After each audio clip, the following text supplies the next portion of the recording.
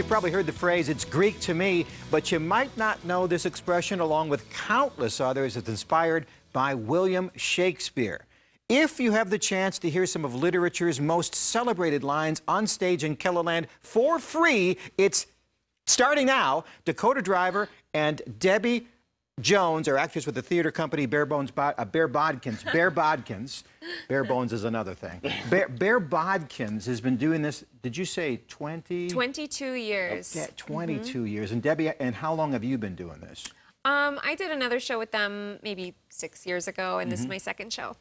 Dakota? Yeah, I did a show with about 3 years ago was my first show, and then before that I did fight choreography for a show. But When you first were exposed to Shakespeare, middle school, high school, you went, I love this! Or you went, oh no, not this. No, you actually lit up. Debbie, you liked it right out of the gate. I loved it, but I wanted to be very cool and artsy, so I chose to like it, kind of like coffee. I wanted to be cool and artsy. Right. I don't remember if I Nothing actually liked says it, but cool and artsy like I've memorized some of the sonnets. Right. Yeah, okay. as you're sipping your coffee. yeah.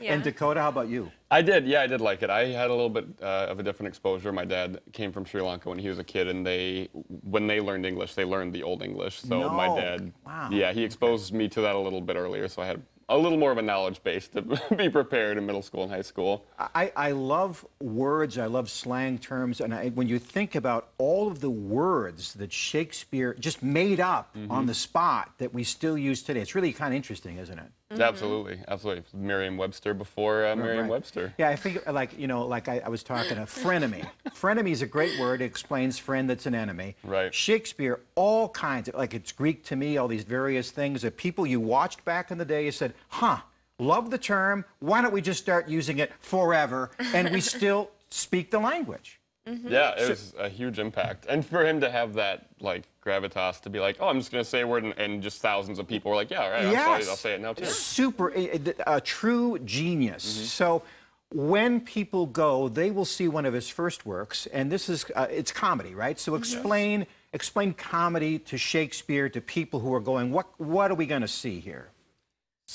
Slapstick? Yes, so there's a lot of it. And I think what's great about this show is there's so much physical humor, and the characters are so over the top and larger than life. If you aren't familiar with Shakespeare's words, you don't have to worry too much. You're going to miss like a clever joke. There's enough for you to laugh at without needing to like understand every phrase. Are the costumes going to be of the period, or what are you going to do with that? They're contemporary costumes, but they'll represent the differences in all of the characters, which will help. And like the classic Shakespeare comedy, it's got missed identities, which is always fun, and mixed up. And let's just talk about that. What is the show? What's the play he's going to do, or you're going to do? Sure. It's about two sets of identical twins who both get separated at birth. So the two sets are separated. And one is trying to find the other and seek them out in another country. And he comes into the city that the other set of twins happen to live in. And then they all sorts of... And then I can see the farce. All of the errors that ensue, yep. And so, if it's identical twins, is one person playing both characters? How does that work? No, we have different people. Yep, so we have two sets of twins, so 4 individual characters and 4 individual actors playing them as well. And the way that we sort of tried to make them identical is through the costumes and the mannerisms. So each set of twins, during rehearsal, we'd work to say, okay, how does one of them run? It's, you know, we do kind of a goofy run, and so you try to match that. And gestures, are they more loose? Are they more specific? Right, and broad accents, you were saying. There'll be a German accent, and there'll be a Cockney accent. You're just going to have fun with the whole thing, right? Absolutely, absolutely. So when you perform this, Bodkins, the idea is it's going to be like it was truly when Shakespeare maybe performed it for the first time. Talk to me about that.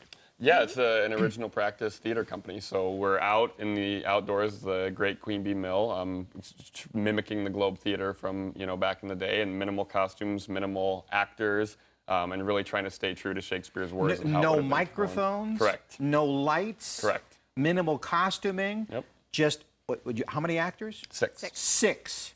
Having how many roles do you have? I think we each play 4 roles. Yikes. Yeah. Yep. Yeah, it's a good time. And what's your favorite of your 4? Oh, I play this really kind of sleazy merchant, Goldsmith. who has a Jersey accent, and it's lots of It's fun. fantastic. Thank you. It's absolutely fantastic. We've got to get to the details. I could talk to you all day, but we got to get people to the show. Yes. It starts tonight, so there's nothing like planning ahead. Let's just go tonight and have some fun. Absolutely. 7 o'clock at the Queen Bee Mill at Falls Park. The tickets are... Wait a minute, is that a typo? Nope. They're free. They are. What in the heck? So how many people do you think might... Well, forget, if the tickets are free, everybody should go. Everybody should. If you can't make it tonight, not a problem, because it continues till when? Till Sunday night, the 14th. Wow, wow, wow. So I can get the world's greatest linguist, the greatest playwright, done by the finest actors in the region Yes, indeed. for nothing. Absolutely. Man, am I glad you're here today. And we're glad to be here. Wow. So, hey, thanks very much, Debbie, Dakota. I'm going to see you tonight.